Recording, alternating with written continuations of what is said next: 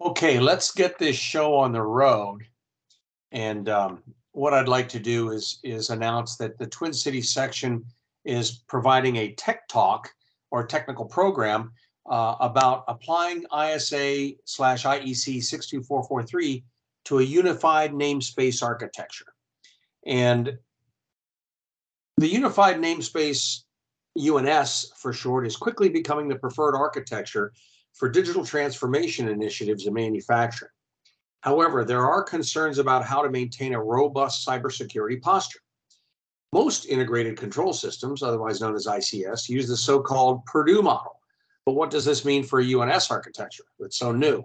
And how do manufacturers connect new sources of data quickly and securely? This webinar will cover the basics of designing a UNS, how to architect the system and apply the 62443 standard to ensure it is secure. Rather than a hypothetical system, it will show a demonstration of a system that was designed for this purpose. Tonight's webinar is being presented by David Schultz, who's a principal consultant with Spruik Technologies. Spruik Technologies.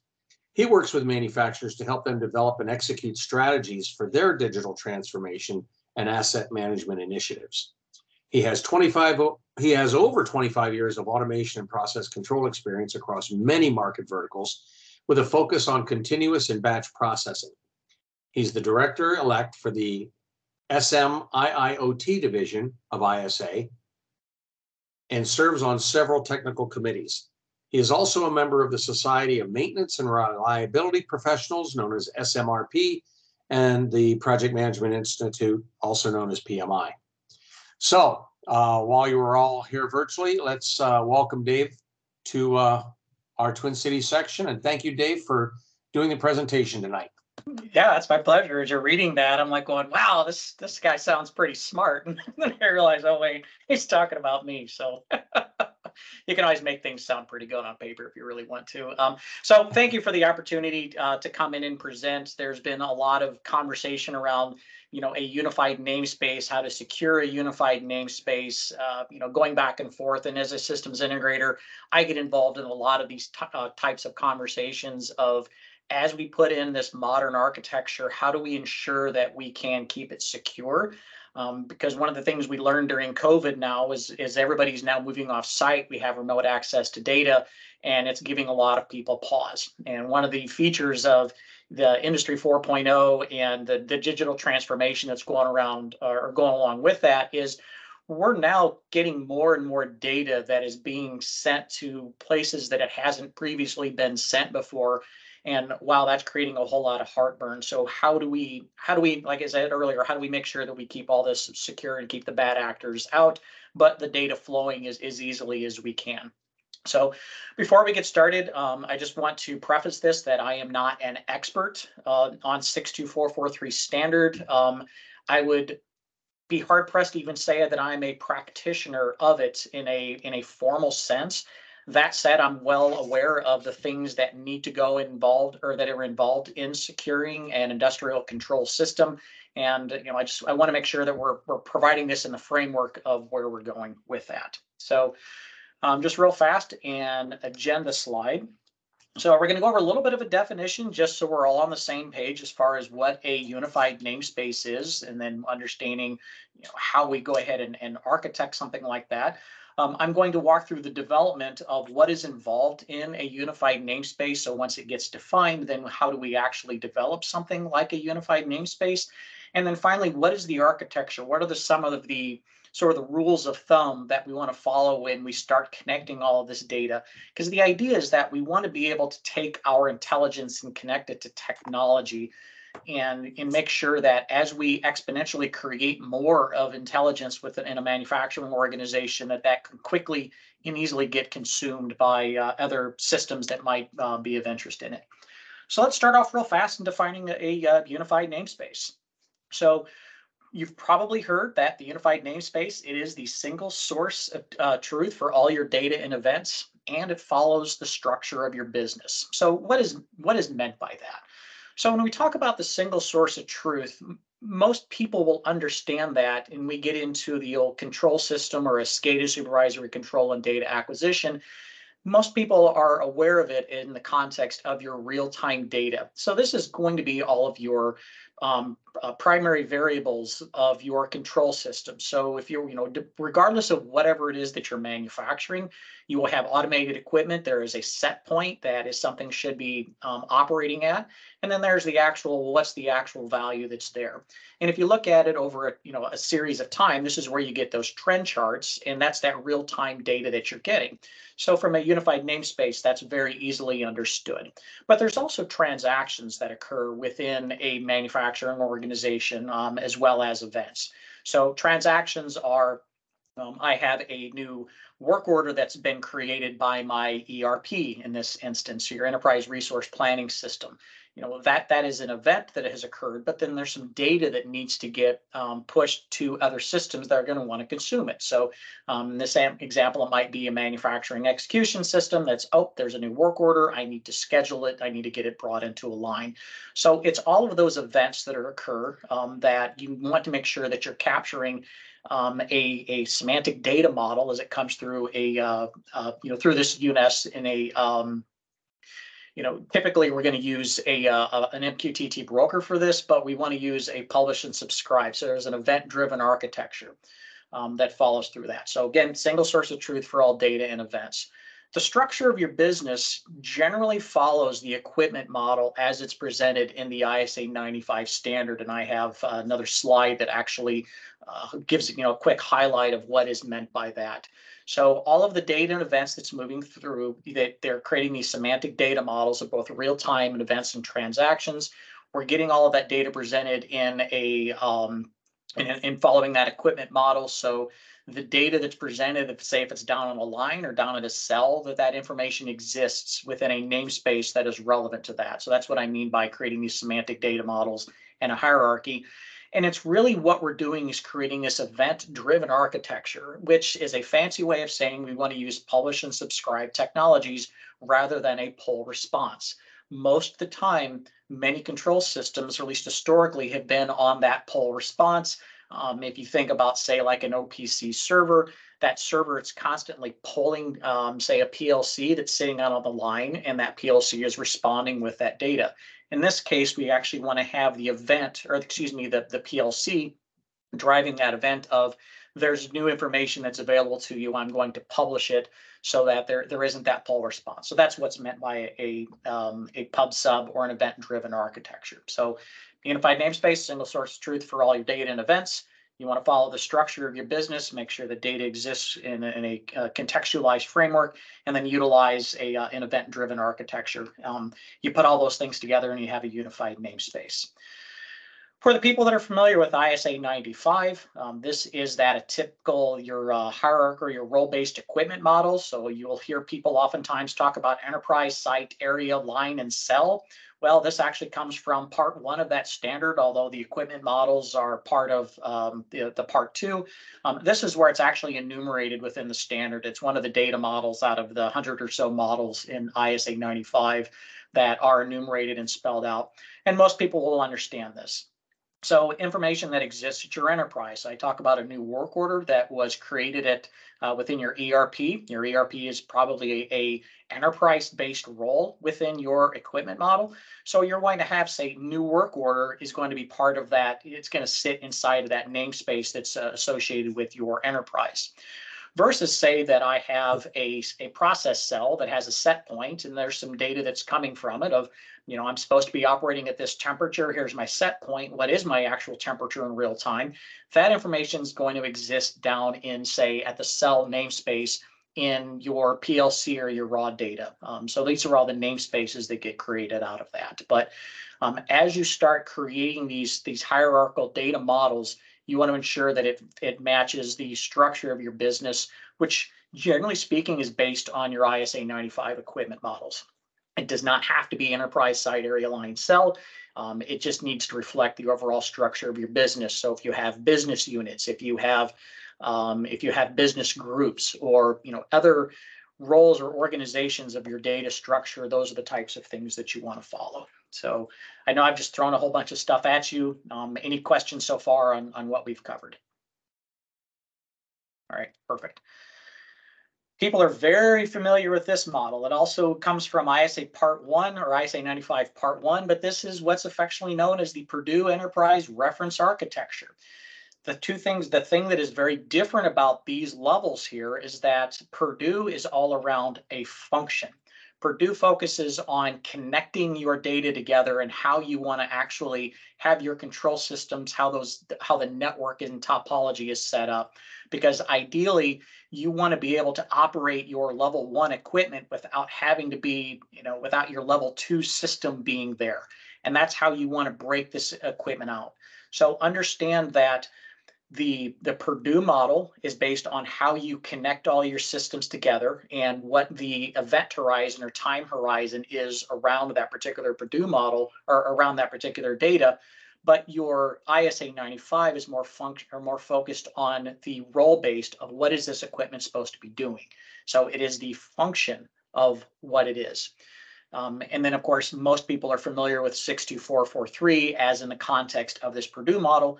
There's nothing in 62443 that says you have to follow this. There's other things that are supposed to be guidelines, just most of the time. That's how we're familiar with it. So when people say Purdue is dead, they say ISA 95 is dead. In this new context, none of those statements are true. We're talking apples and oranges, two very different things. So I want to make sure that I'm really driving home the point that your equipment model, ISA 95, is all about its role, its function, where this is all around how you get all of your data connected together and how things should be connected. So like I said, if you have loss of connectivity, those systems, your plant will still be able to safely operate. So that's really the kind of the gist of what I'm getting there. So as we get into being systems integrators, most people are very familiar with this traditional model of how we integrate these systems. It's based on that Purdue model of here's where all of our events and how fast things are going to occur. Now I've put together and smudged some of those levels a little bit, so there's a little bit of hand waving, but I did that only so I could make a nice compact view. So you're going to have your devices, all your level 0, level 1 equipment's going to be sitting there at the bottom, and then they integrate point to point all the way through the rest of the system. So that you'll have, even though cloud isn't part of the ISA 95 standard, most often we'll have cloud sitting up at the top as we draw these out. Control systems are your HMI SCADA, that line or that delineation has been it's not as clear as it once was, but we'll call that as part of your control system. We introduced this concept of this workflow that we can now handle. Okay, if there's a downtime event that has occurred, so that's going to come from our CMMS system. There's a process and a procedure for how do we actually get, what are the steps that have to be taken to actually execute this particular order. But where this is important is that historically, when people have integrated these systems based on a Purdue model, it's, as I said earlier, it's this point-to-point integration where my PLC will connect to my SCADA, that'll connect into my NES, that'll connect into my ERP. And every time that there's new intelligence that's created, that has to be integrated all the way through the process. And one of the challenges of following that same architecture is that as you exponentially add in more and more intelligence, you're going to run out of time and you're going to run out of money before you actually get all of that data connected. So there needs to be a much faster way to get all this information shared across the organization. And that's where we get into the concept of a unified namespace.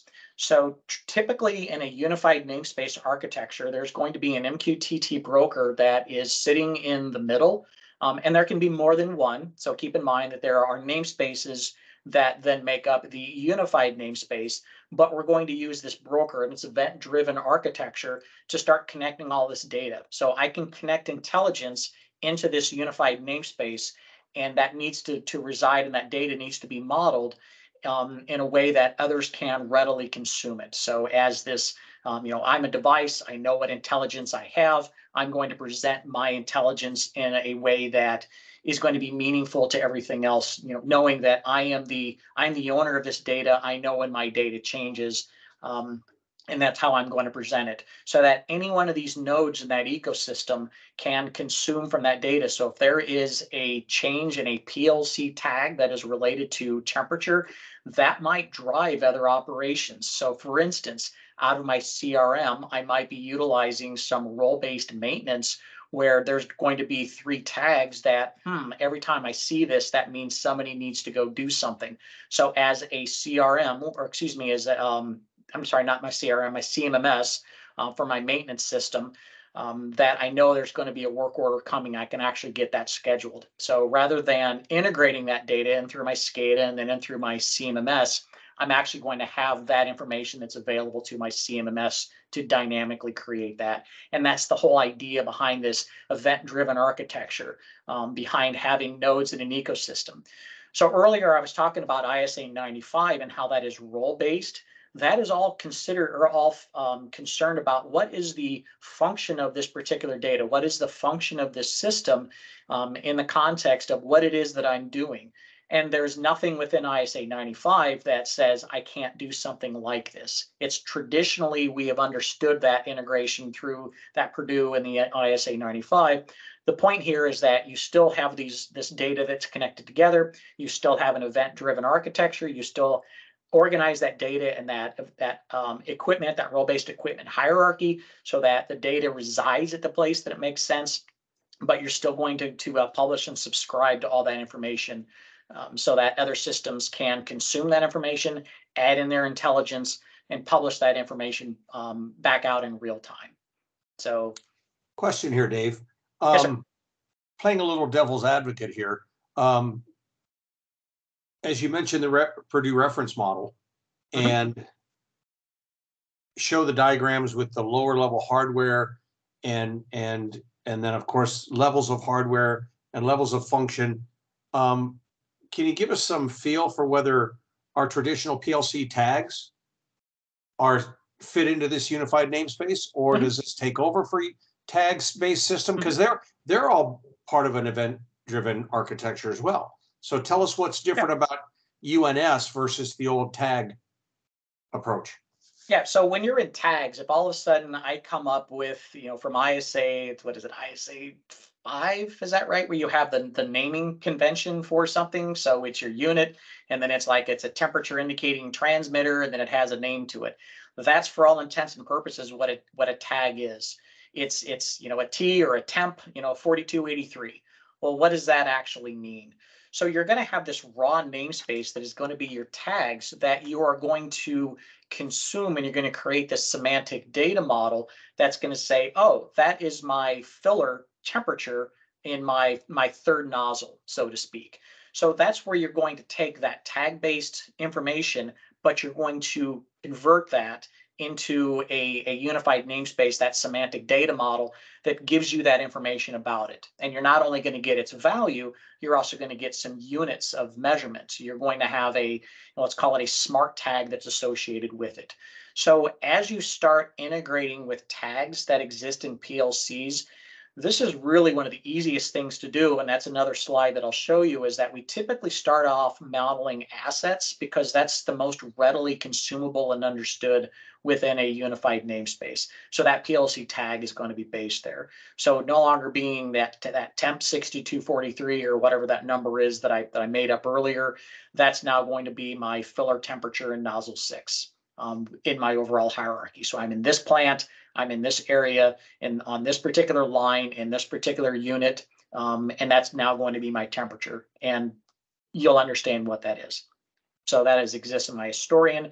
If I'm say that I'm a part of an MES that is doing recipe management, and I push that information, that's how that information is going to get exchanged. I'm not going to send it to that tag per se. I'm going to send it to my overall unified namespace model or data model that's associated with it. Does that answer the question? Yep, you're muted. So let's get yes, that was very good. That was very good, Dave. I appreciate that for our listeners and future watchers. Sure, absolutely. Yeah, that's the downside of watching this, after the fact. It's like you don't get a chance to answer the question, which is why you always want to attend these live. You can answer your questions. So how do we go about building it? And I think this is one of the biggest challenges that people have within a unified namespace architecture is, there's a great question that you asked, Tom, because pretty much everybody knows how to deal with tags. I know how to deal with tags in my PLC. I know how to deal with tags in my HMI or my SCADA. I know how to deal with tags in my historian. And then as I want to bring in my MES, I'm still working with tags. Well, I'm integrating all the way through there. So that's the first hurdle, is trying to understand what it is. But then it's also, well, there's events that are in this. So how do I actually do events within a unified namespace as well? Because it's a single source of truth for all my data. Okay, that's tags, we'll call it. But what about the events? And those are the things that we're going to break into. So I mentioned earlier that we want to create these semantic data models, and there are practitioners. So, I will give a shout out to 4.0 Solutions and Walker Reynolds. He's the person who has been at the forefront of developing a unified namespace. He actually has 3 different models that he creates. I've sort of extended that a little bit to where I actually have an asset model. I'm going to have an equipment model. I'm going to have a functional model, and then I'm going to have an informational model. So the easiest one to be understood is the asset. So we talked earlier about a particular a filler, or that we're going to start modeling sometimes in a utilities area, because this is where people really understand the concept of an asset. I have a compressor, and on that compressor I have a motor. So those assets I'm now going to model as a motor. So rather than 6 tags that are associated with, okay, on a motor, I'm going to have my 3 voltages, I'm going to have my current, I'm going to have my speed, I'm going to have, maybe I have a vibration sensor on there. Rather than having that information that just exists disparately, I'm going to have those in a pump in a semantic data model that says, excuse me, I'm a motor. And then that motor is actually driving that compressor. And on that compressor, you're going to have my or my inlet temperature, my outlet temperature. I'm going to have flows. I'm going to have pressures, all the other information that's there. So that's now another data model that's going to be created around that asset. So rather than looking at all those various tags, we're going to create the asset model. In this case, I've used a motor and a compressor. I've used that one all the time. We also have equipment model. So as I mentioned earlier of the ISA 95 standard, this is role-based. So we're actually going to create models around our equipment. So maybe there's a filler model, and within that filler, there's going to be certain pieces of data that we want to ensure that we have for all of our role-based equipment. So one of a common metric that you're going to have in a filling equipment or on a line is you're going to be calculating OEE. So for all of our equipment-based equipment, that made a lot of sense. For all of our equipment-based data models that we create, I always want to have, for calculating OEE, I want to know what's the state, what's my in feed, what's my out feed, what's my reject, and then what's the actual calculation of that OEE for that particular line. So that every time I have the concept of a line anywhere in my enterprise, I'm always going to have that type of information that's going to be included. That's that equipment-based data model that exists there. So the functional data model, that's all around a calculation or an event. So the calculation, I mentioned OEE earlier. Well, every 60 seconds in many systems, I'm going to calculate OEE. So I'm going to take the line counters that I referenced earlier, and I'm now going to calculate what is my OEE based on that state, based on what that count is, and those 3 values that I get, so your availability, your performance, and your quality, and multiply those together and getting OEE, I'm now going to publish that back to that unified namespace so that on the line, not only do I get my raw counts, I can see what is the overall performance of the line. Maybe I'll have my from another system, and I know what my product code is. I'm going to know what my work order is. That's all the information that goes in, to making this particular calculation. And then finally, there's the informational one. So this is, I'll commonly use these for, developing a screen. So one of the tricks that we often use is that rather than creating one HMI screen statically, that now if I have a different screen, I have to create a screen for every view, I can actually parameterize these, because I can use an information data model that I have created dynamically to populate that screen. The reason why this is important, remember, this is the single source of truth for data and events. I want to know what's the operator looking at on the screen. And if I'm historizing all that information, I can see exactly what was presented on that screen, because that's an event. I looked at a screen. And that's how you want to get that information captured in there. And so these are really the 4 semantic data models that are created. I'll actually have examples here, but real fast, any questions on what it is we're trying to do here?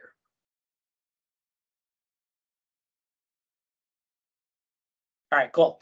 So I referenced earlier, you notice I said compressor and I had motor. Well, there's a reason for that. So the asset model that I'll typically work with in creating a unified namespace, you can see on the screen, looking at that overall structure. So you can say I follow that my equipment, my role-based equipment model. So I have my enterprise, my site, the area that I'm in, and here's utilities. I'm in my compressors, and I've now created a data model for my compressor that has my flow, my pressure, my temperature, my vibration on it.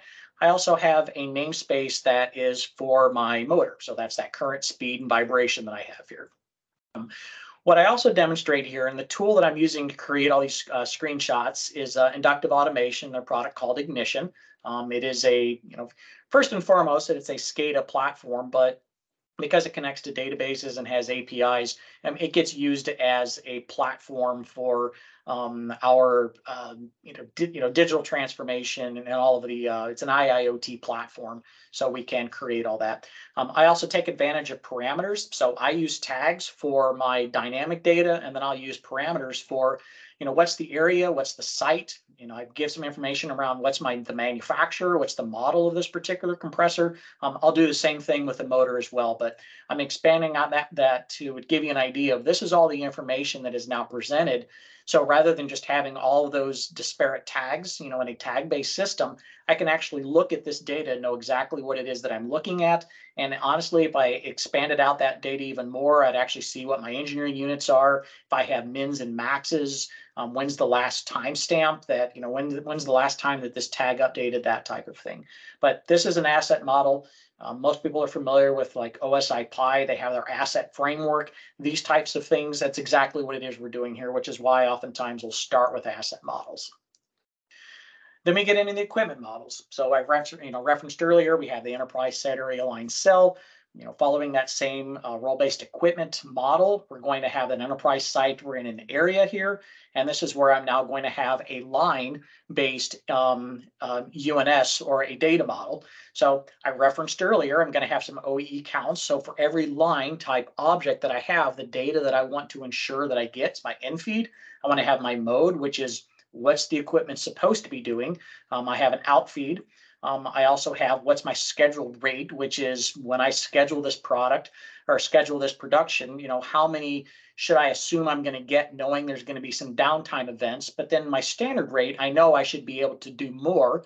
So I'm going to have that information. So the standard rate is how I'm going to actually calculate OEE. I want to know what is the actual state. I give it a state enumeration because one can mean something different for every system. So I want to know, okay, one means running in this particular context. I also have waste or reject.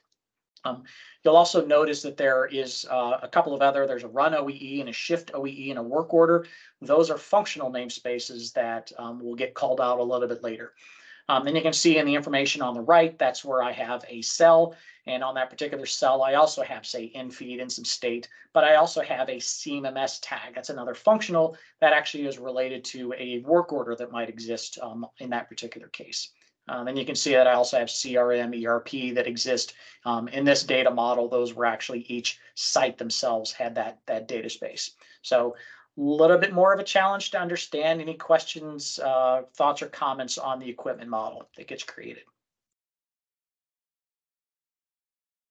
So now we get into the functional models. So I mentioned earlier that we're going to have a run OEE and a shift OEE. Well, this is a calculation that is occurring from there's an OEE engine that's running. So one of the MES tools that I use is my OEE. So because my line model has all of the information that I need, all of my OEE information becomes very easily because I can now parameterize the connectivity to what data do I need to consume, and it makes it very easy to replicate what I've done here. But I'm going to have a run OEE, which is based on when I started running this particular product code. So in this case, we're running RJ5000 on this particular line, and you can see all of the actual counts that are associated with the run. So it's not the raw count that's coming from the line, it's actually the counts of my in-feed, out-feed, and reject or waste that are associated with this particular product run, but I can also have my shift OEE that's available as well. Now, it doesn't have the context of the product code because it will, there are multiple product codes that are being written, but this is that functional based on there's a calculation that's going on.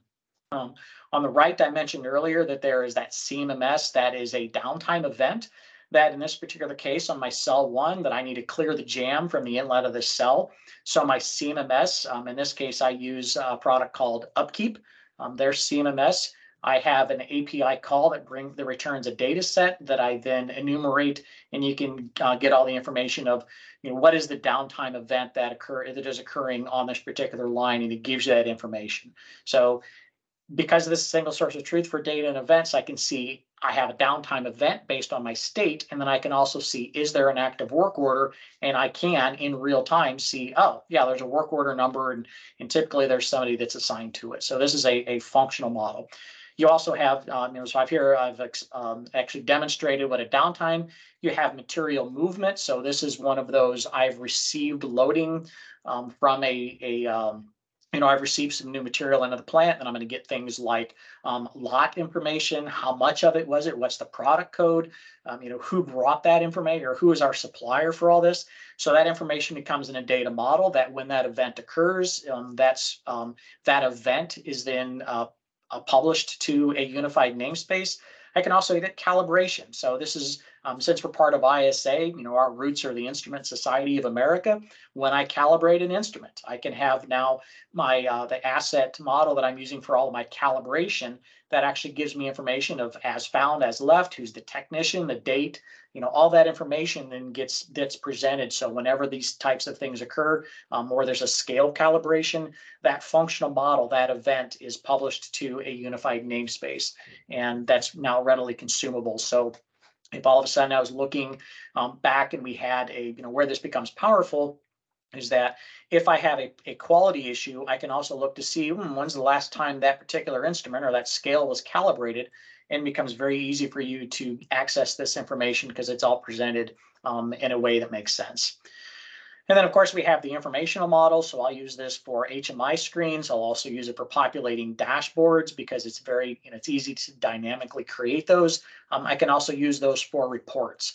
So you can see here on the left screen, I have a dashboard OEE. So I'm actually doing an OEE calculation in this case. I'm getting what my OEE and my APQ values are. And that information is then used on a particular screen. So if I'm on line 1 versus line 2, I can, as I'm viewing this information, I can have that data pointer, if you will, coming from line 2. It makes it very easy to calculate what's there. On the right side, that's actually it's a dynamically rendered screen, so that whenever an operator is working with a particular screen or looking at it, that is built at runtime, and so there's some scripting that's done that actually populates that data. The power of this is that you end up with the exact same data model, but you can also, as I mentioned earlier, exactly what the operator was looking at that time because all this information is historized, and it's now readily viewable of what was going on at a particular time of this event. So those are the 4 different data models, but that's how all this information gets put together. We start with modeling assets, we then model equipment, we get into the functions and the events, or calculations and events, and finally there's just information. How is this information presented back out? But these 4 different types of models, that's what make up a unified namespace, so that all my data, all my events are captured in a semantic data model, so that any event that occurs, that they can be readily understood. It's the real-time state of the business, if you will. So any questions about a UNS and how that gets put together? Love the contextualization of data to become, like you say, information that can become the absolute truth. And so we need to rely on that. And I like the way this is going, Dave. I'll reserve any other comments until we get through the demo. And we'll see what happens. Yeah. Yeah. Well, I should say this isn't a live demo. That's like, you never want to do a live demo. So I captured screenshots, of everything that's there. But with a little bit of hand waving, believe that that's exactly how I got this data. And if you don't believe me, I have this lab behind me, which is, I have a whole lot of equipment that actually provided me with that. So here's how you want to connect your intelligence to technology. So people are probably very familiar with the converged plant-wide Ethernet. My understanding of this diagram was that Rockwell and Cisco got together and they decided this is how we're going to apply 62443 to the Purdue reference architecture, and we're going to bring all this information together. And when I look at the screen, it is an eye chart, but it is their position that as you are connecting all of your systems together, through Ethernet, through the blue hose, as I call it, this is how you want to do it to make sure that you're maintaining the security of all of your data, that nothing can get in. And this is creating all your zones, all your conduits that is talked about within the 62443 standard of how the data flows. So I just wanted to present this so that people say, okay, now I understand what somebody is talking about. There is a variation that was put together by Energy Aspects, Paul, or excuse me, Tom, maybe you're familiar with this particular company. So this diagram here is taking that converged plant-wide Ethernet and distilling it down to something that's maybe a little more easily understood. But the idea is you're going to have your engineering, your technology, you're going to have any type of data systems, or all your plant level information. All that information is connected together, and how you actually want to segment everything out. So you're going to have all your VLANs and firewalls, and you can see all of the information that goes into how do we create that, taking the 62443 standard and applying it into a Purdue Enterprise Reference Architecture. When we take this same concept, but then we bring in the concept of a unified namespace, what you end up with is that we're still going to have all the Purdue Enterprise Reference Architecture levels that are associated with it, but we're going to extrapolate those utilizing the idea that, okay, this is my level 4 data. I still want to have that data segmented. I want to use VLANs. I still want to have all of the segments, but I'm going to take a look at it. This is my level 4 system. Here's how I'm going to apply it, so that the information that is created, so all of the intelligence that is created throughout the overall enterprise, I'm able to keep it secure, but I'm also able to get it to move a lot faster, a lot easier. So I'm still keeping the levels and the segments, but I'm approaching it from this is just level 3 data, and I'm going to bring that into the UNS. So I'm going to apply all these other, the standards that are to it, but I want to focus on the level of the data, not how all of it moves together. So it makes it a lot easier to understand and digest of what's happening here. So rather than having all of the firewalls and the VLANs and that type of thing, we just want to look at it from what's a level of the data that's associated with it.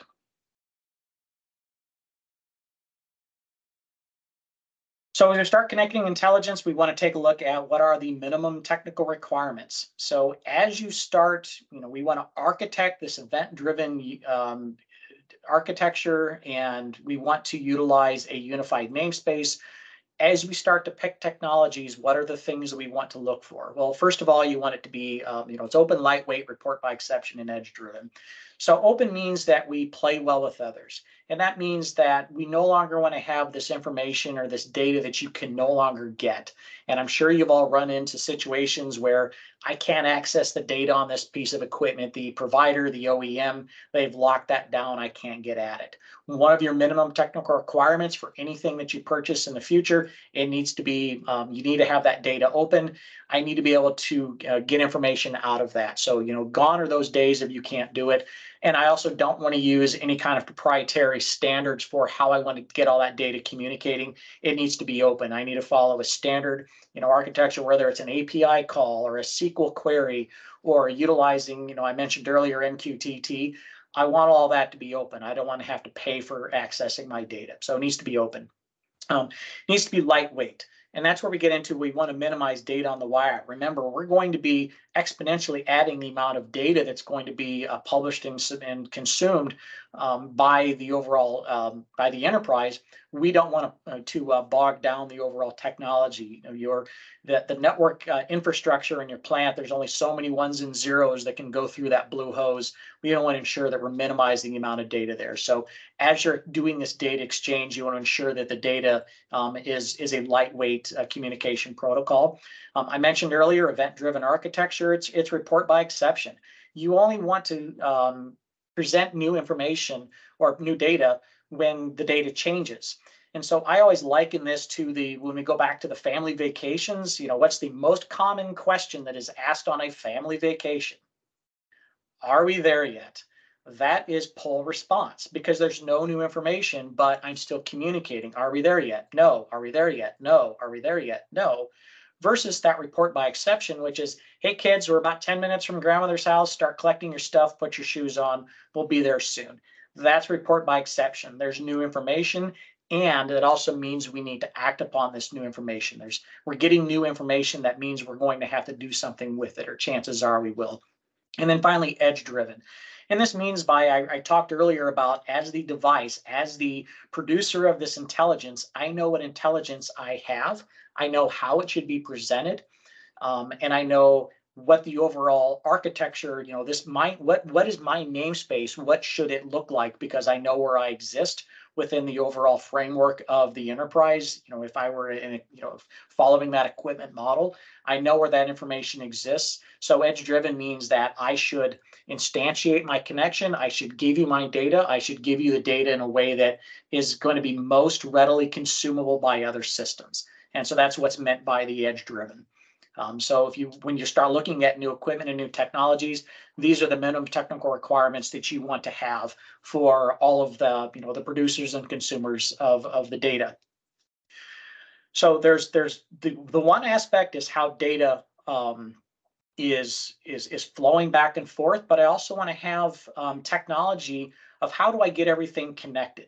So one of the things that is powerful about using an event-driven architecture in this technology is that I can have client instantiated connections. So I talked earlier about how an OPC server will always do a poll response to the overall data. Well, in order for me for an OPC server to gain access to that PLC, I have to actually, the server itself is what instantiates that connection.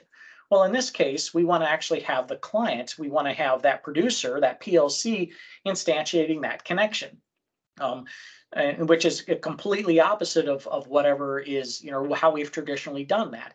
But the benefit of it is that if I'm now going from, say, my level 2 to my level 1 system, I no longer have to open a port, because now it's my client that is going to be pushing that data from that level 1 into the level 2. So it's client instantiated connections, but you don't want to open any inbound ports from a higher level. Clearly you're going to have open ports from a lower level, but generally speaking, and I'm going to wave some hands here, your lower level technology you want to keep most secure. So this is where you get into some inherently secure technology. You also want to have the concept of authentication, whether this is Active Directory or OAuth or any one of those. You want to ensure that there is a username and a password that is associated with authenticate who you are. What is your identity within the overall organization? So you want to apply that and ensure that as much of your technology as you can has some kind of authentication, so where it can no longer access, or before it can actually connect to everything. So in the context of a broker, there's a username and a password that is associated with you actually making that connectivity, because there's also role-based connectivity on what you're then, as that particular user, as that identity of this data, what you're allowed to publish and what you're allowed to subscribe to, which gets you into the authorization. So once you've authenticated, now is what is it that you are allowed to do. So within the context of an MQTT broker, what are the topics that you can publish to? What are the topics that you can subscribe to? Can you publish? Can you subscribe? And then as a user on the other side, when I authenticate into a particular system, where it's SCADA or MES or ERP, what are the rules? What are the things that I'm allowed to do with that particular data? So you want to have that authorization in there as well. You always want to use encryption. So it's the data at rest, data in transit. So you always want to, in a very easy sense, you always want to encrypt all of your hard drives, or all your storage is encrypted. So if somebody physically gains access to that storage, they can't do anything with it. Or whenever you are communicating and it has data, or you have data that's in transit, you also want to utilize, say, TLS in this case, to where the data that's traversing that particular wire, that's also encrypted, so that if somebody would gain access to that network, they're not going to be able to gain access to that particular data. So you want to ensure that you're applying encryption in this case. Multi-factor authentication is part of that authentication authorization process.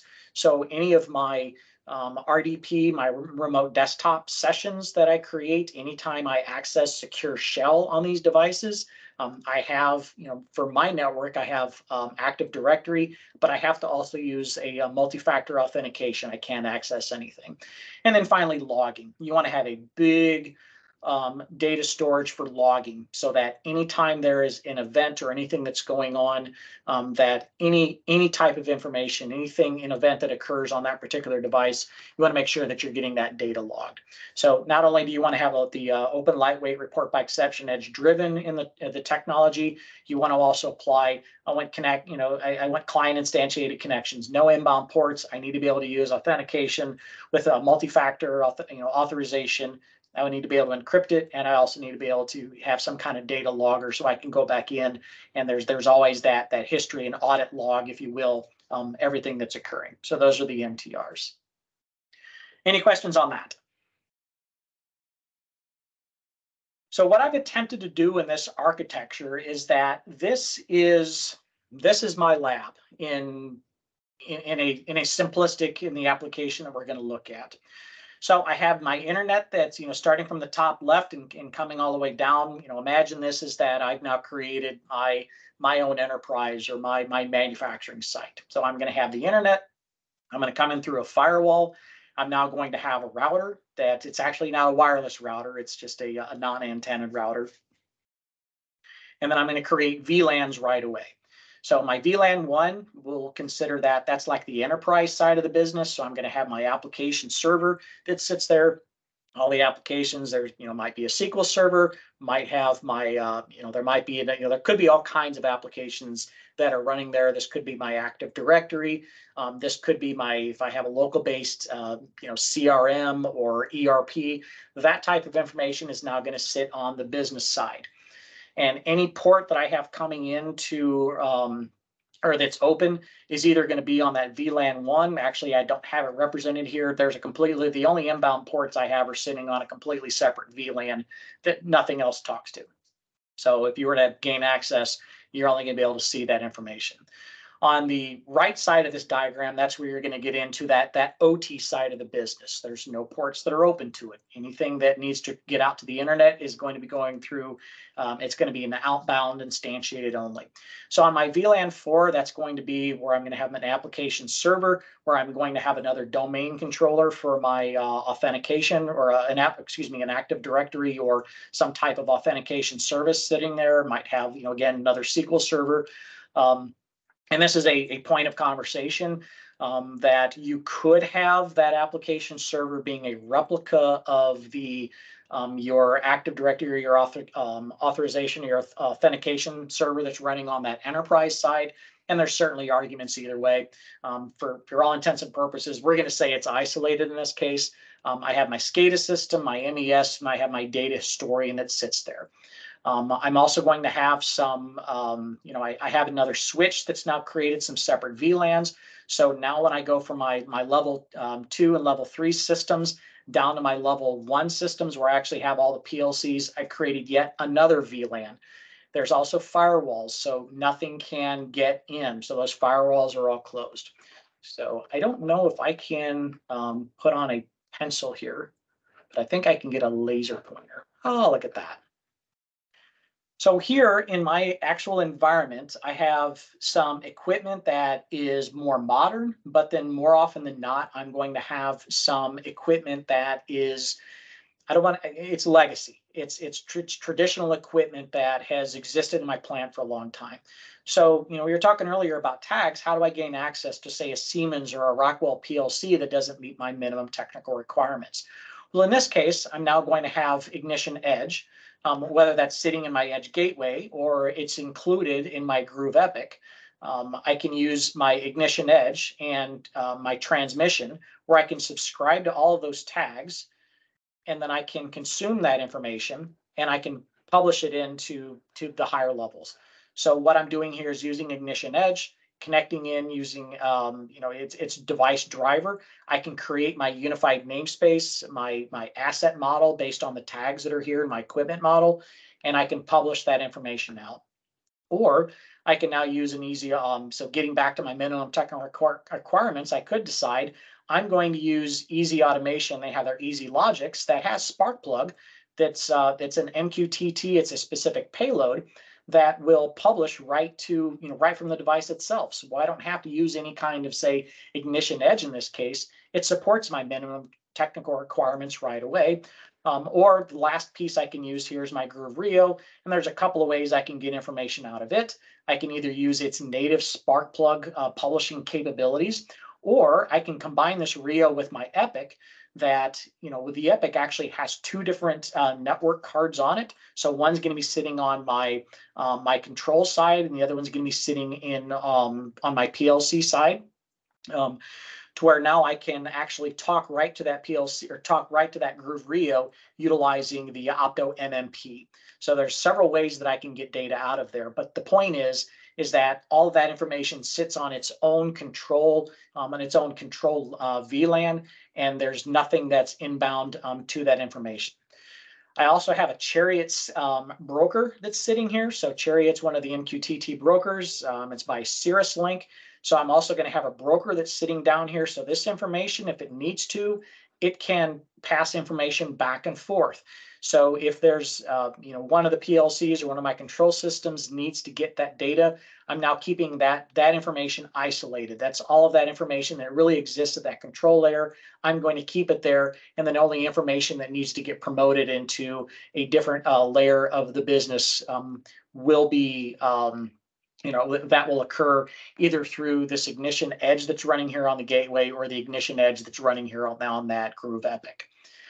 Now, this becomes part of a cybersecurity posture because there's a couple of different examples that I'll show you. One where I actually do open up a port down to this Edge gateway so that my SCADA system is actually going to be subscribing to this broker down here as well.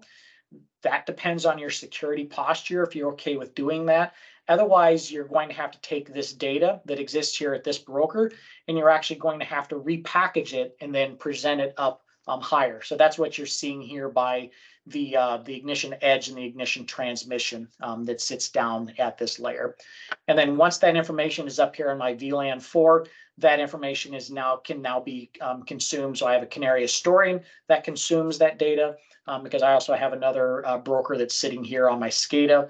My Ignition can consume it, my MES, which in this case is Cepasoft, and my Canary can all access that information. So by virtue of just me creating new intelligence here, it's now available to all these systems just by virtue of I've now connected it into my technology, into my MQTT. So did I explain this? Is this making sense to what I'm doing here so far? Okay. The point is that I got firewalls. There's no data there's no inbound ports that are being opened. Everything is client instantiated. All of this is presenting itself up to higher levels.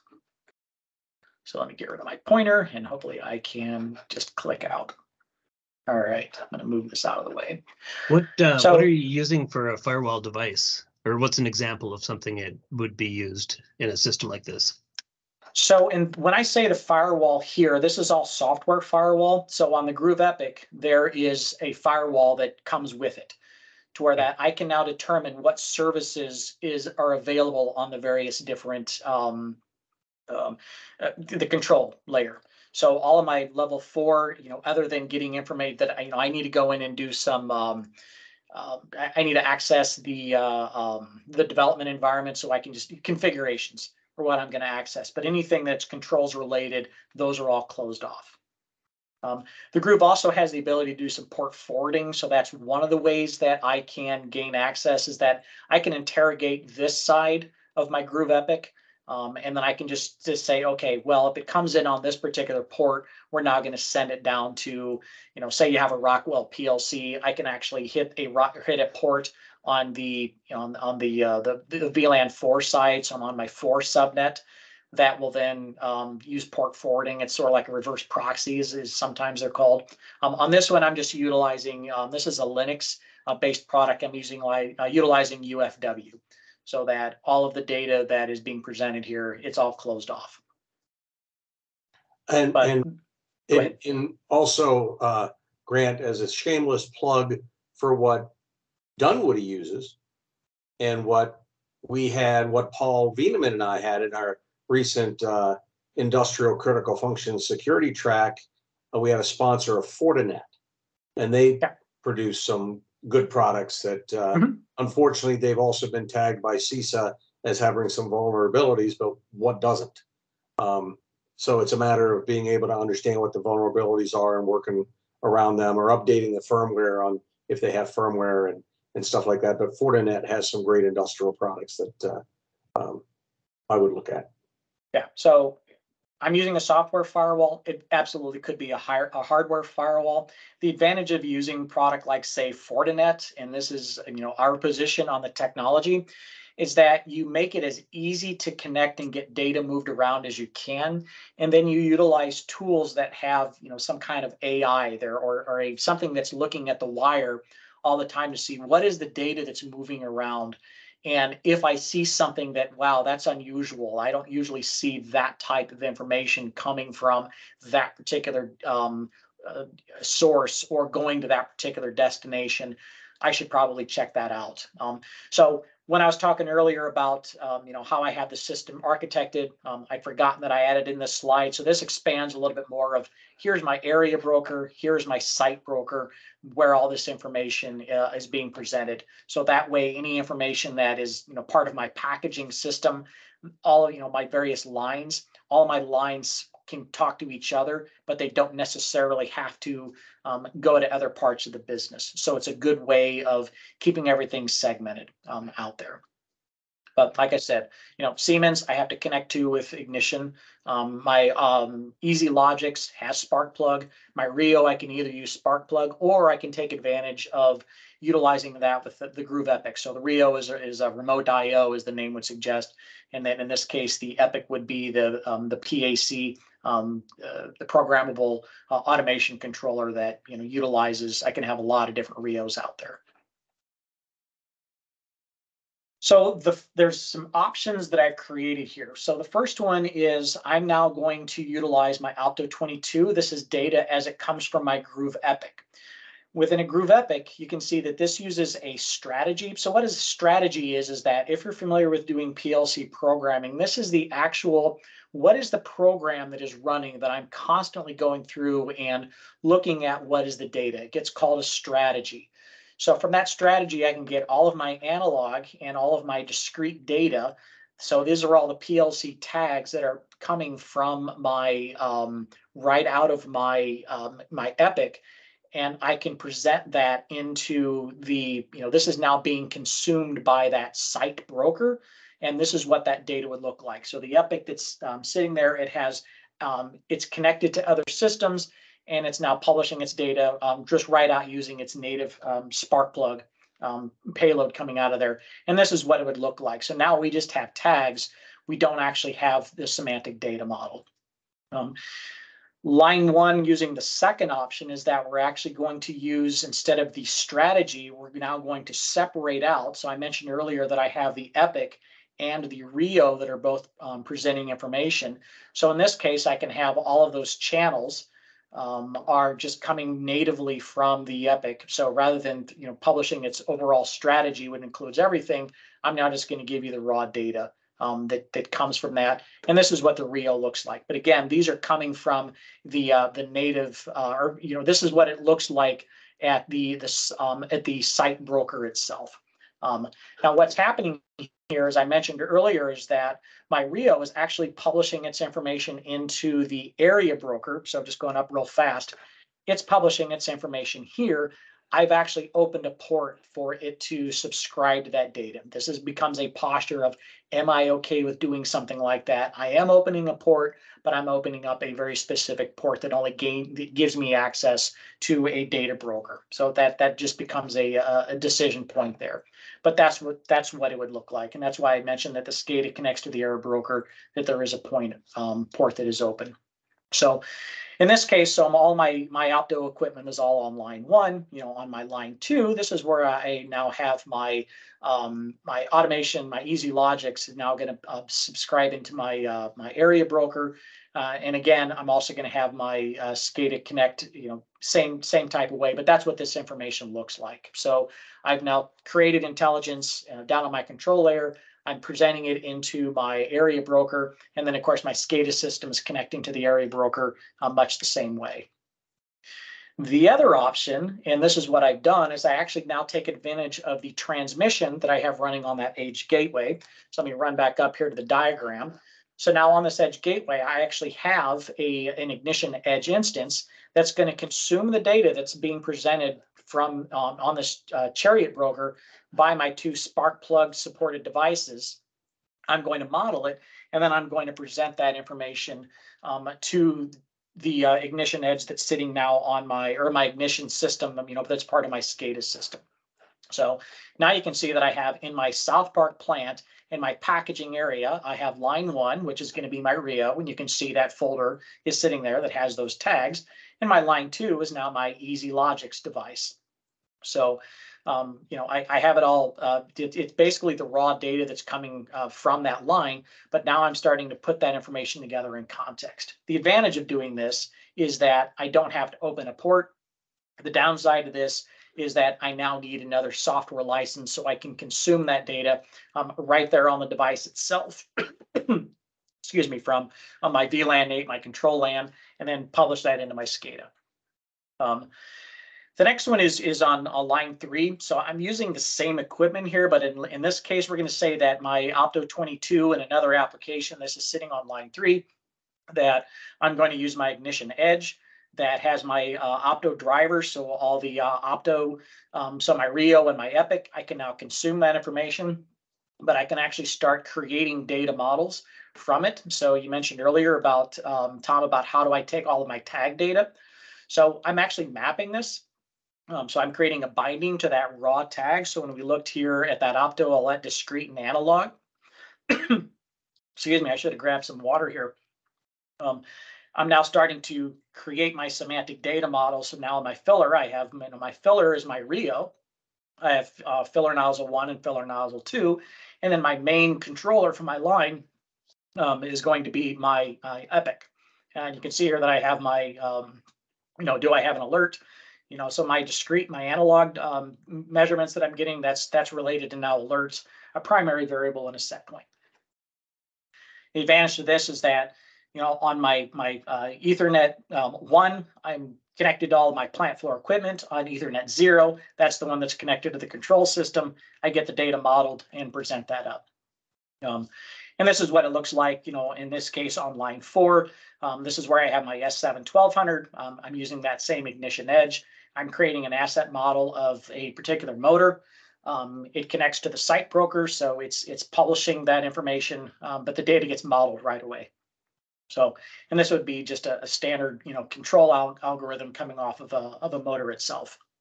And the models that I'm demonstrating here are that's what I happen to have on the S7-1200 for another demo that I was doing for somebody. So these are the various ways that you can start connecting all of the all that information together. So now trying to bring everything, all the way together, you can see here at my, my enterprise, my line 1, I'm now subscribing to all this information. I have all of my raw data that's coming from my assets. And then I also have my equipment model that's a part of this. One of the things I didn't show, these are some material movements. So I have material ins, and then I also have material out that's coming from there. But this is what a site UNS would look like. But you can see in this overall, putting everything together, I have asset models, I have equipment models, I have some functional models, and I have some informational models that are associated with everything that I've put together here. And then SOC, that's your standard operating conditions. So those are all the set points that are associated with it. That's bringing it all together. So any questions that you guys have? Well, you guys know me, so I have a ton of questions, but I'm going to leave the floor open. So I'll let you guys squeeze some in.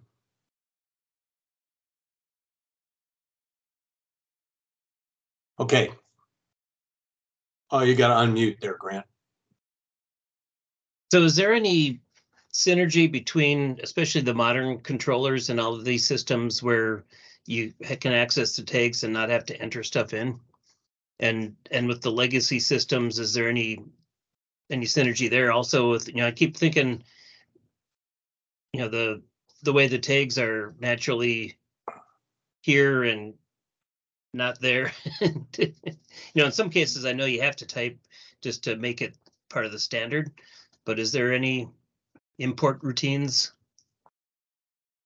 So in terms of how we get data connected, so I'll reference here, if I were to add a new tag on this EasyLogix, that information would be dynamically published. So just by virtue of adding that tag and saying, yes, I want this to publish, that's all it takes to do that. Where this becomes powerful is that as I've created different lines here, see if I can get back to my line namespace. Yeah, it'll be easier to show earlier, so I apologize for all the screen clicks. So if I've done my equipment model, you can see here that I have lines 1. I guess I'm going to have to use my laser pointer again so that it can be seen.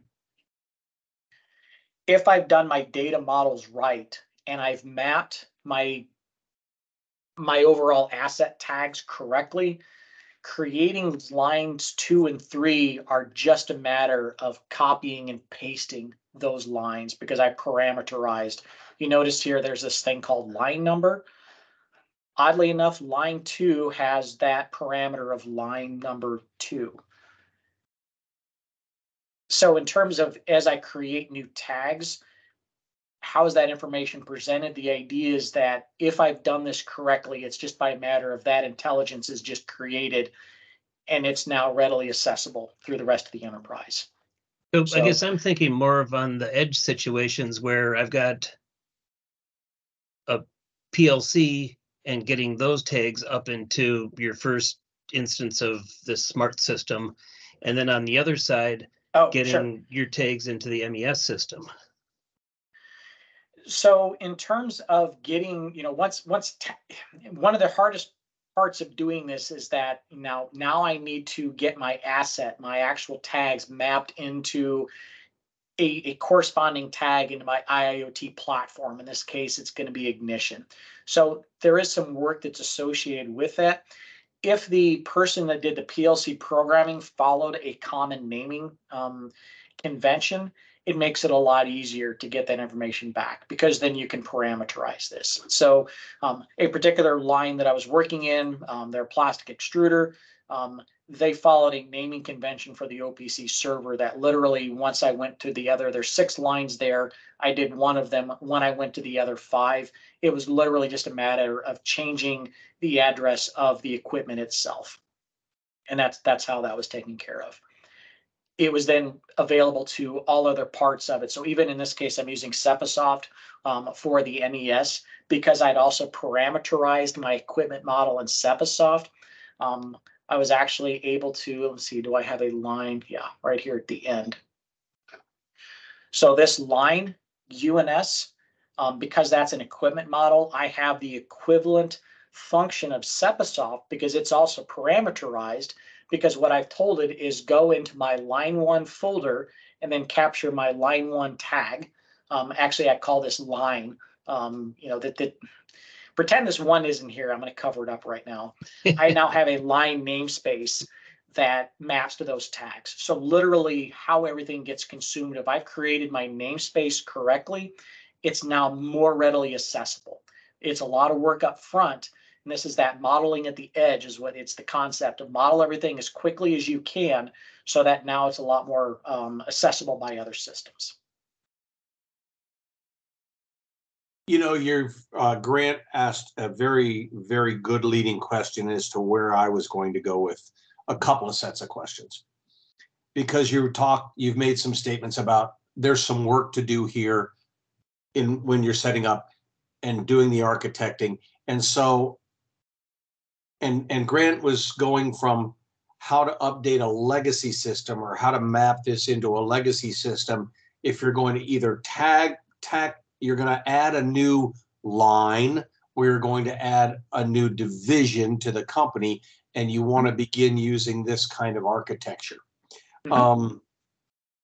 Have you thought about where you're going to teach this, David, other than just what you're doing in your standard business development?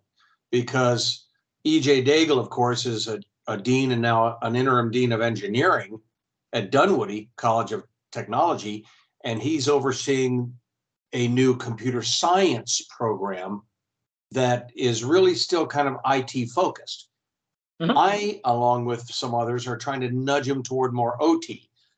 This might help explain to them how to do that. And then also how to build some curricula, because it would be a couple of different, where to insert it maybe in a PLC programming. Here is one way you could start thinking about doing your programming. How to make it more user effective both from an architectural standpoint, as well as down to asset, equipment, function, and information that you want to get out of the system. And so I'm asking, I'll go back to the question, the leading question was, have you thought about how and where you're going to teach it? Because I think I would recommend you to EJ to help them put a program together. So I am working with our local high school. I go in every year for our career day at our middle school. And I'm also talking to a local technical college around what are the things you need to know as an OT professional? And it's a pretty extensive list. It's not just programming languages 61131. I need to know SCADA. I need to know MES. I need to know ISA standards. I need to know databases. I need to know operating systems. There is a pile of stuff that you really need to know how to do. So that's where I'm getting it connected, that's where I'm getting plugged in. More than happy to teach these classes, with people so they understand how to do it. Because yes, there's a lot of legacy out there. You need to create. There's a whole, steps of how do you digitally transform inventory, the business inventory intelligence, connect all your data, build your unified namespace. That's where you start putting in all these semantic data models of what are my assets going to look like, what is my equipment going to look like, and then start getting into more of the functions and calculations that need to be done. So there's a methodology for doing these types of things. But coming up with those edge models, that's where there's a lot of work in doing that, because there's a lot of legacy data that's there. Create that model. So there's a product called HiByte. And they make the company is HiByte, their intelligence hub. That's exactly what it's designed to do. One of its first things that it does is actually get to a KEP server, to KEPware, and you can start creating those asset models. But once you go ahead. Yeah. So one of my questions would be, are we tagging stuff in the PLCs wrong right now? I mean, so if I'm looking at a system where I have 2 tanks, let's say, and I've got a number, using my Emerson example from our lab there, Tom, and I've got let's say a pump, and I've got a level, and I've got temperature, and I've got flow, and I've got all of these things on tank number 1, and I've got similar tags on tank number 2. Should I be tagging those as kind of like you mentioned in the previous example that you were looking at those plastic extruders or whatever it was? Should I be tagging those as, tank 1 temp, tank 1 flow, tank 1 this, tank 1 that? Should I be creating a UDT or something for tank 1 and just having all of those tags fall underneath the tank 1 UDT rather than having those be discrete tags? Yeah, so you'll notice here that I have analog 0 through 7. I have inputs 0 through 7. Then I have discretes 0 through, I think, 29. But in this, how I'm actually utilizing that is that as I've created these SOCs, the alert primary variable and set point, one of them is an output, one of them is an input, and one of them is the discrete.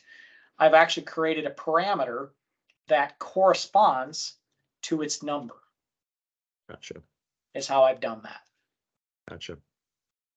Nice. Yeah, and it's once you look at it a couple of times, 3-4 times, you begin to see that it can help a programmer conceptualize what needs to get done, because the focus is to contextualize the data that you're going to get out of it.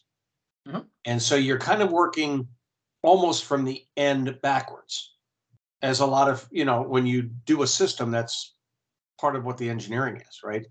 You're looking at form, fit, and function.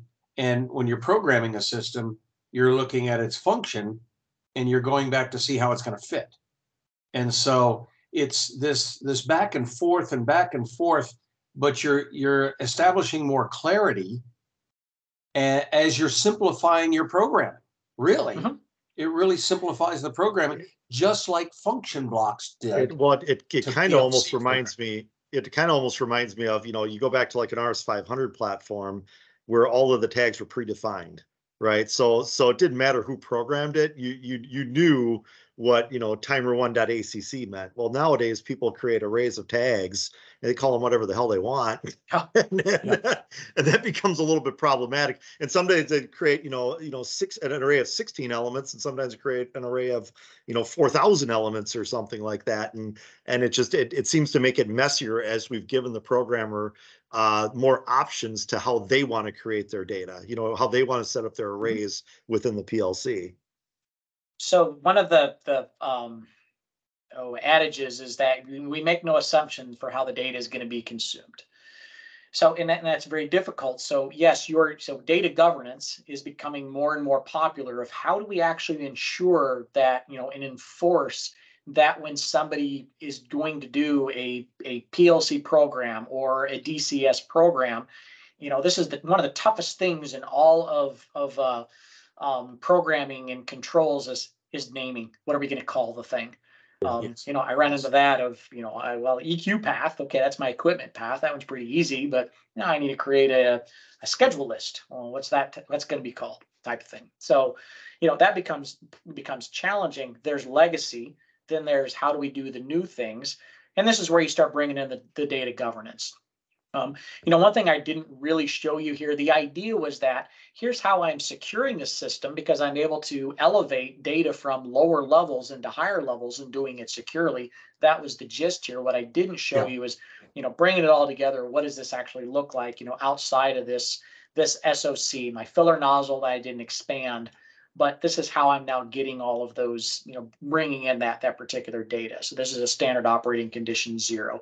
I could have, really what I wanted to do was call those tags, something that was a little more semantic to where you could look at it. And then as I started consuming those tags, it made it a lot more easy to, turn that into, add context as it gets into higher and higher level systems. And Dave, I hadn't asked this question earlier when I really wanted to, because you're talking about ISA 95. When you talk about HMI or HMIs, you're talking, I think, what is it, 88? As HMIs are 101. Yeah, 88 for batch control. Yeah. Yeah. Okay. So you're talking standards. Mm-hmm. Who created the UNS, and is there a standard behind it? So there is no standard. Yet. Okay. And so that becomes a very long, probably a longer conversation for this. It is our contention, within our side of the fence. And when I say professionally, I'm one of the, I'm a principal consultant for Spruik. We utilize ISA 95. That to us is that semantic data model. Now, what it doesn't cover are things like, say, your asset models.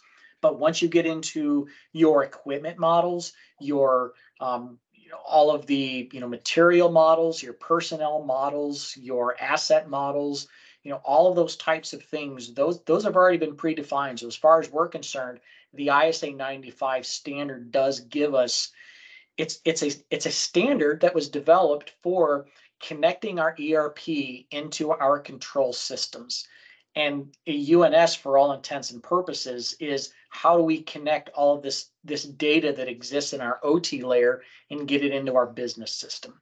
So that's our contention. And I see, oh, go ahead, finish up. And I was just going to say, so that's ours, but you'll have others that it's going to vary from company to company based on how they operate their business. Yeah. And that's sort of that, there are some, it's a long conversation. Yeah, and I can see where it would be modified depending on what your market space is. Mm-hmm. What are you actually producing? Because somebody who's in a automating, you're automating an ability to create roof trusses, and you're automating a roof truss. Mm-hmm. The UNS around the equipment and the functions and the lines and cells and whatever else of your automated factory is going to differ from a pharmaceutical company. So the whole UNS thing, right, is going to be modified, application specific. But I think, go ahead. I'm sorry. Okay, so where I was going with this is, do you see it changing the way we teach programming, both the computer science side as well as the PLC and the OT side? And where I'm coming again from this is this cyber-informed engineering dynamic that's trying to get rolled out from Idaho National Labs, where we need to try and start merging IT and OT training so that it's cyber-informed engineering, 100%. Whether you're engineering software or you're engineering hardware systems, or the integration of those two separate components.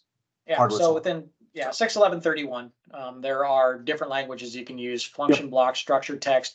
Yep. You got to know how to learn ladder. I swear, if you are a programmer, PLC programmer, and the first thing you do is, I'm going to do this in ladder, you should be just fired right away. Yeah. Structured text with comments. That's what you should be doing, or function blocks, one of the two. Here. With comments, yeah. Yeah, those are ever since I was at Siemens, I've been promoting 61131, and now it's, what's the new term for it? There's another version of it. I saw it today, and I can never keep it in my head. It's another European thrust, but it's effectively 61131 under another name. To me, programming is a programmer. So I'm a big believer in CodeSys. Only because it's an open 611. There's 600 plus devices that all support it. I learned how to program one routine. I can now apply it to 600 different pieces of technology, assuming that they can all do that same type of thing. Opto, Wago, PLC Next. I can write the exact same controls narrative in one IDE, and I can use that. But there's a way to do structured text there that follows a lot of your same principles of how you program and do some things. So absolutely. Yeah, it's higher level programming brought down to the hardware level. Mm-hmm. Yeah, absolutely. But what it means is that it's enforced. It's also it's checking to make sure that you're not going to do something dumb. I mean, your permissives are your permissives, but it's going to compile. It has to work. It seemed like, so going back to whether you're making roof trusses or pharmaceuticals, ISA 95, you can still create all your models in there. There's always going to be your equipment, your material, your assets, and your personnel, and you're always going to have request objects, you're going to have schedule objects, you're going to have response objects. All of those things exist, and you can absolutely publish that information back. So is there a standard for a UNS? No. Could ISA 95 be one of those? Yes. But there needs to be a better understanding of what ISA 95 is and does. Okay, let's leave it at that. David, if you put your contact information up as one of the slides, if you've got a slide there. So our viewers, the viewers of this later who have questions for you, they can contact you if you're open to that, or if you want it to be somebody to come through, they can come through me or come through EJ. We'll leave Grant out of this because he's got other stuff. All right. But So let me create another slide quickly that you can, I'll just plop it in. so that sounds perfect. All So right. I still, for one instance, I still like ladder logic, and it's for a latching motor circuit. I just think that's just so elegant and more clear. Well, maybe just because I'm old, but more clear than like structured text to do motor control. No doubt. No doubt. I know, can't I disagree with do that. paint with a broad brush, but I've seen some ladder logic. It's like going, what on God's green earth are you doing here? You can't even follow it. You know, Yeah. there's a reason why ladder logic was created. It's because you had electricians that were doing Yeah. PLC programming. So, you know, I actually have done some ladder. Some of those examples were done using ladder. My motor control is actually a ladder program because it has that seal-in circuit where Yeah. once I hit the button and my my coil is hot, it seals it in because there's a reference tag to it. So yeah, I awesome. agree. But that all the programming that I have for all of my, you know, when I wrote those tags, I created one subroutine in Opto, and then I just called it how many ever times for those instances. Done. Yeah. So Very anyway, cool. there's my contact information. Yeah, it looks good. David, thank you so much. You spoke very quickly. It was clear. I have seen it a couple times, as you know. And so looking to help try to spread the word on this, because I think it's some very important stuff to do to, you know, as for digitalization of systems to both clarify, contextualize, and gain more meaningful data and understanding it better. So let's go out there and try and do that. And I'm sure EJ will be contacting you about, you know, helping architect maybe a 3-course block. Yeah, it'd be great. Be great. More than happy to help put together what needs to get put together. Love it. And I'm with you on the education and teaching that. What you're going to find is that there's some of the incumbents are going to work against this because they're not. That's not how they do it. So No. just be aware of that. Oh yeah. That it can be earth shaking, or it can be just, we're going to creep into your backyard and we're going to plant a garden there, and you won't even realize it. It'll just spring up one day and it'll be there. As I mentioned CodeSys earlier, it's slowly at first, then suddenly all at once. Yeah. So, Hey, Tom. All Yes. very great information. Thank you. Yeah, That's my great pleasure. job, Thank you. David.